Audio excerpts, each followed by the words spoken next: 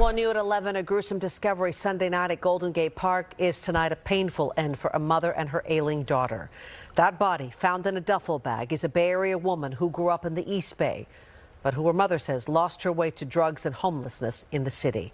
NBC Bay's Thom Jensen talked to Kelly Koike's mother as she tries to wrestle with how her daughter died. I don't think it's a hate crime. I do know she would go to extreme from nothing all of a sudden. Whoa. I think that's most likely what happened. Kelly Koike says she's still numb after getting the call from the medical examiner this morning. Yesterday, they find your daughter in duffel bag, a dog walker find her. Roya says the medical examiner told her there was no blood or immediate indication of what caused Kelly's death, just that she was in a duffel bag and had no clothing below her waist. She was beautiful. I can't believe it was.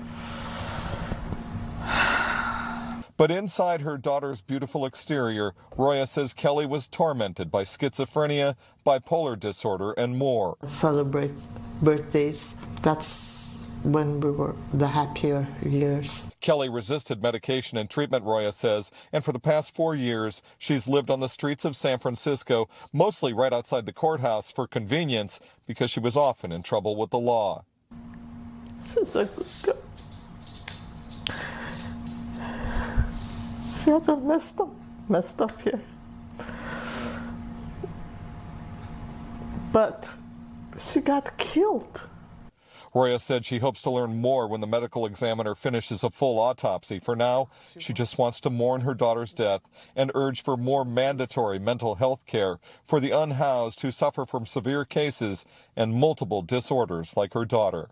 But again, if you don't want to participate, you don't think there's something wrong with you, then you can hold up. In San Francisco, Thom Jensen, NBC Bay Area News.